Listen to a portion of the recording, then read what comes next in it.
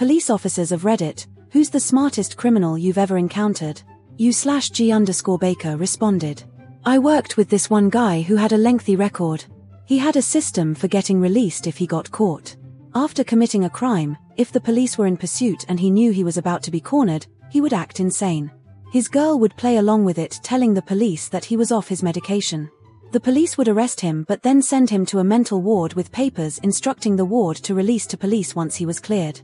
Once he was in the mental ward, he would cause a distraction that would make the person attending the desk with the file cabinet to leave said cabinet. He would then crawl to the file cabinet, look for his release to police papers, and then would literally eat the papers. When the psych evaluators decided that he was stable enough to be released, there would be no instructions to send him to the police, and he would be released to the general public. He did this about 10 times until police officers noticed him back on the streets. This stunt forced the state to change their procedure for detaining mentally unstable suspects. U/Taylor Inc. 8 responded. A guy I went to high school had been stealing from Walmart in a pretty clever way. He would grab video games, MP3 players, beer etc. and throw them away in a trash can in the garden section. The workers never checked the trash contents and he would just wait, sometimes 5 hours, until they emptied the trash in the back dumpster and hop in to get his items. Once he took a cardboard box from a display inside, filled it with video games, a PS3, and extra controllers. He grabbed some tape and pens and drew all over the box and taped it up to make it look used and tossed it. An hour later he had a whole new PS3 and stack of games. U/Nivenfan responded. I heard about one person that pulled a shoplifting scam on a large, popular, and well-known US retail store. They walked in with some cheap nylon product to get one of those. I walked in with this stickers they used to put on returning merchandise. The sticker easily peeled off the product undamaged.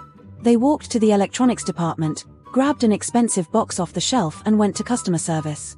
They placed the sticker on the big box and asked if they could return the item without a receipt. Unfortunately, no. Not without the original receipt. Dang it, and they walk out. Customer service even gave the doorman the thumbs up, having just interacted with the customer. This took place before widespread inventory controls and cameras absolutely everywhere. U/Whistle Ridge responded. This was in the late 90s, early noughties. A guy in my dorm came to school solely to deal drugs. He took out student loans, registered for a bunch of 300-person freshman survey courses where he would never be missed, then literally never went to class. All he did was go to raves and concerts and keggers and sell party drugs. After the first semester, he was suspended. He wrote the usual "I was young and dumb and in over my head" sob story, and got put on probation for a semester. So he had a repeat of the fall. At the end of the year, he was kicked out, and didn't care. He made something on the order of $150,000, in return for about $8,000 in student loans to cover a year of housing and tuition. So far as I know, he was never caught.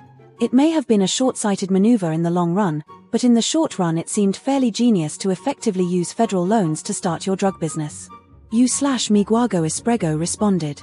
Most of them are really stupid, so this guy isn't a criminal mastermind, but here goes. He wanted to rob a jeweler's on our city's main street. So he found out the flat beside the jeweler's was empty and he hid there. For 2 weeks he triggered the alarm on purpose several times a night. Massive headache for the police and the business. We turned up to see nothing there, nothing on cameras. Thought it was just a fluke, so the jewelers turned off the alarm system and said they'd wait until the morning to get a new one installed or that one rewired because something wasn't right. As soon as he heard that and the police leaving, he tore down the wall, had already been working on this apparently, and robbed the place taking his sweet time. Escaped without anyone noticing anything for hours, until the jewelers came back in the morning. Then he tried to resell something he stole which had a serial number on it and got caught. So not that smart after all. Good effort though. U/Cog Hero responded. Worked at a jail. After getting off work, I watched an ex-inmate, homeless, being released. He walked over to a patrol car, looked me in the eye, and the elbowed the window in. He was walked back to the entrance and rebooked in. It was middle of January. He didn't want to get too cold. Edit. To the people talking about can't break car windows. That's true. Also depends on the car. The patrol car they used was specifically old model. Used more for the perimeter of the jail unless other patrol cars were in the shop. Those windows had been replaced so many times. IDK if it's the same material or what. And for the ones asking for news links, come on guys, you really think the news reports small-time things? Those aren't dramatic enough. I could probably find their charges and stuff and share, But I'm not gonna do that to this guy. He was a nice guy. Not a dick. I'm not gonna put him on blast just to prove anything to people for karma or anything along those lines.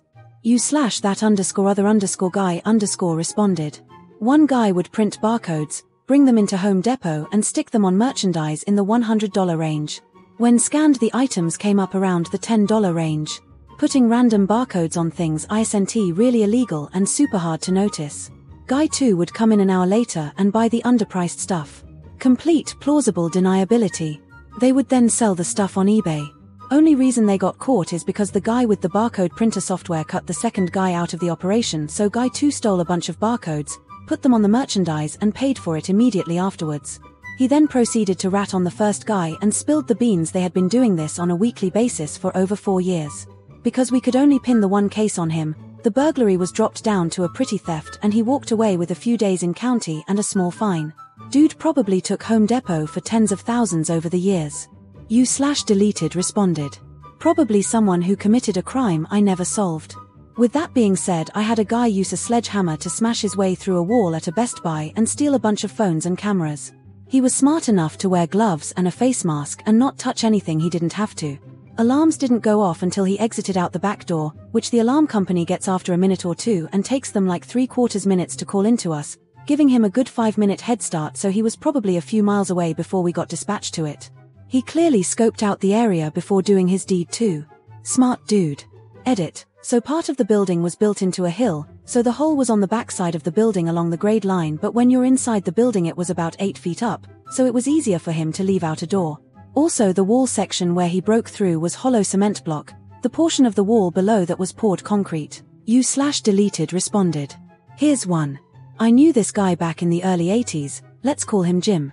Well, he really wanted this high-powered superbike, but he knew he couldn't ever afford it, so what he did was to drive to London and scouted about for a few days until he found that particular model parked outside a house. He goes back that night with a slide hammer, pulls the lock, and steals the bike. He gets it home, puts it in his garage and completely strips it so that the only thing left is the frame and the bottom half of the engine, which he drags into the weeds at the bottom of his garden. Then he pours fuel over it and burns it a bit. A few weeks pass and weeds have started growing over it. It's at that point he calls the cops and reports that someone had dumped a bike frame in his garden. The cops show up and he explains that he just got back from being away and found it. The cops take the frame and note down high name and address. A few days later, the cops call him and say that the bike had been stolen from London a month or so ago, from the serial number on the bottom half of the engine and frame, and that the insurance company had classed the bike as a write-off, and had told the cops to dispose of it. Now, because the frame was found in his garden and the insurance company didn't want it, the cops were duty-bound to ask him if he wanted to keep it, or if they should throw it. So he tells them that he'd always wanted to build a bike. He gets the fame back from them, repaints it, then puts it all back together and re-registers it as a Q-Reg, stolen and recovered. I forgot to call him Jim, didn't I? You/Rosie11 responded. There's a small tourist town where I grew up that is divided in half by a big river. The only way between the two sides is over a long bridge, unless you go all the way around another mountain pass. These guys called in, like, 2 to 3 bomb threats to a posh hotel on one side of the bridge. I think they even left some dummy packages. All the police went across the bridge to do crowd control, etc., etc.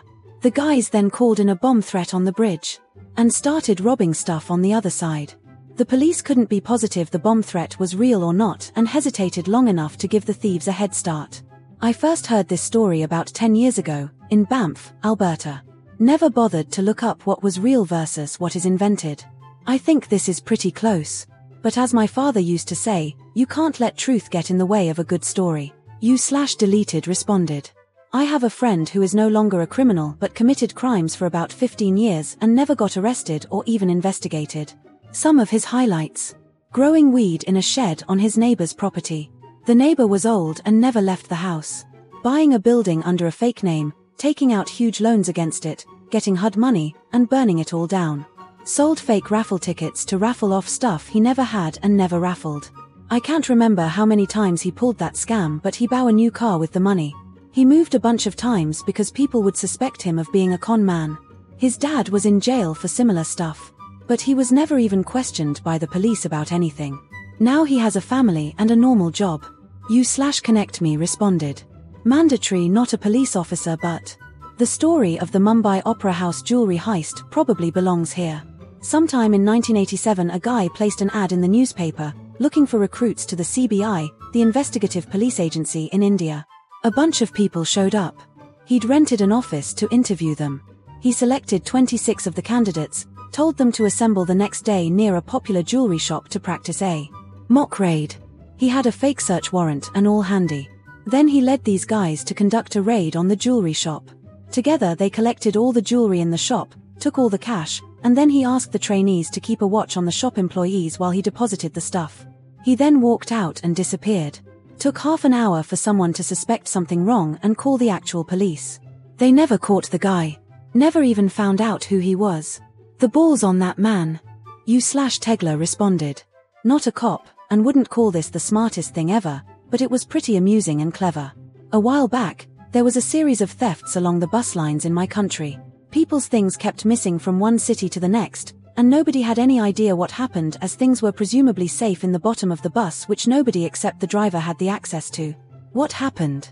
Apparently there were two guys, one of whom was really small. You get where this is going.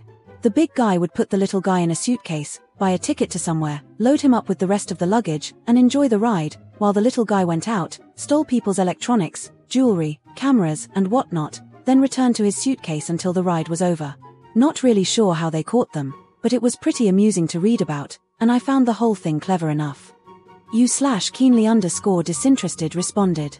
The story goes like this. A homeowner walks out one morning to drive to work only to find his car missing.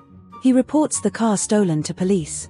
A few days later, his car is sitting back in front of his house. When he gets inside, he finds a note. It was an apology that said the thief was in dire need of quick transportation, and so he borrowed the first car he found with the keys inside.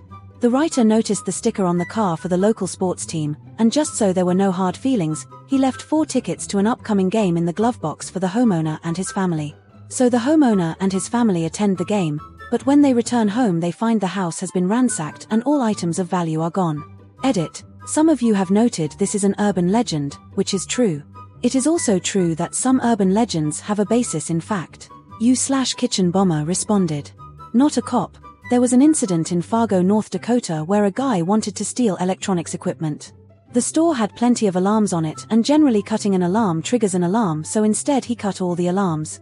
This was before cell phones were really widespread and alarms were usually just connected to the phone line. He found an access point to one of the phone company's big trunk lines, 9 access points. Massive thick copper cables with tens of thousands of lines running through them. He cut through the whole thing with a circular saw, knocked out phone service to most of the town and robbed an audio store during the ensuing chaos. There were no leads until a tip came in from another town where he'd pulled something similar. They hadn't been able to pin that to him but had strong suspicions and he'd relocated to Fargo.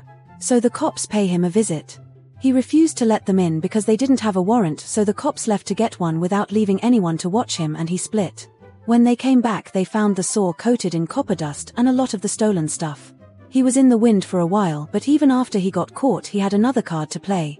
While being transported between prisons he used a key he'd made to unlock his shackles and climbed out the roof vent of the bus. /mojo for my dojo responded. Possible urban myth, but I like it. Somewhere in England there was this car park outside a local tourist attraction.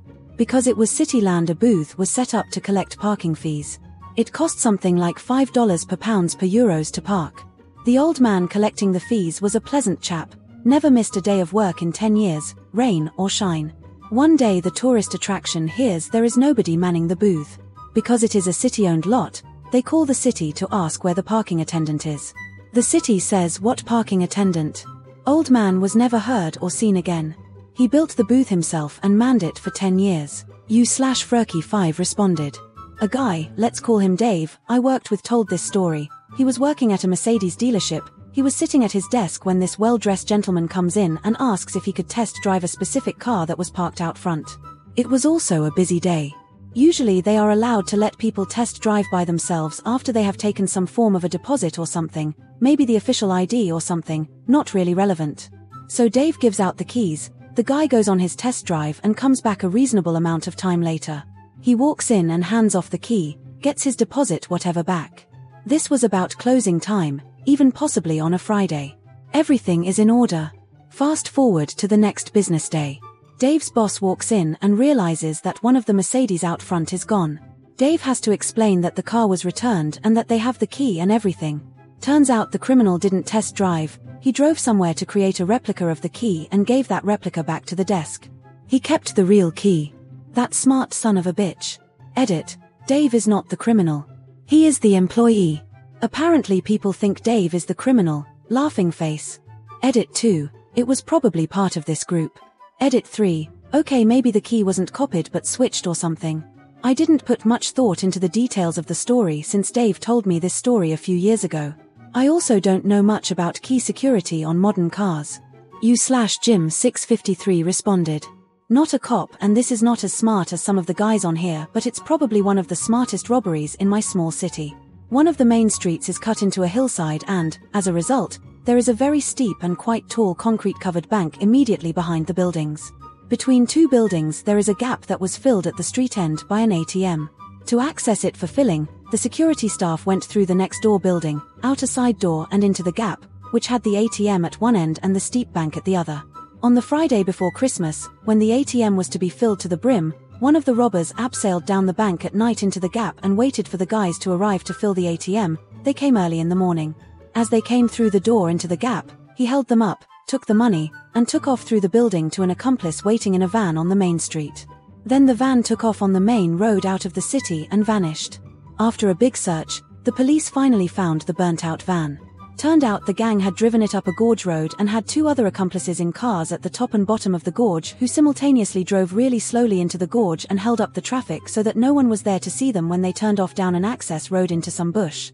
They ended up being caught, because one of the gang was a former employee of the security company. U/Krapoka responded. Friend's older brother and friends used to rob cars. Never did it anywhere except for movie theaters, guaranteed those people aren't coming back out for 2 hours.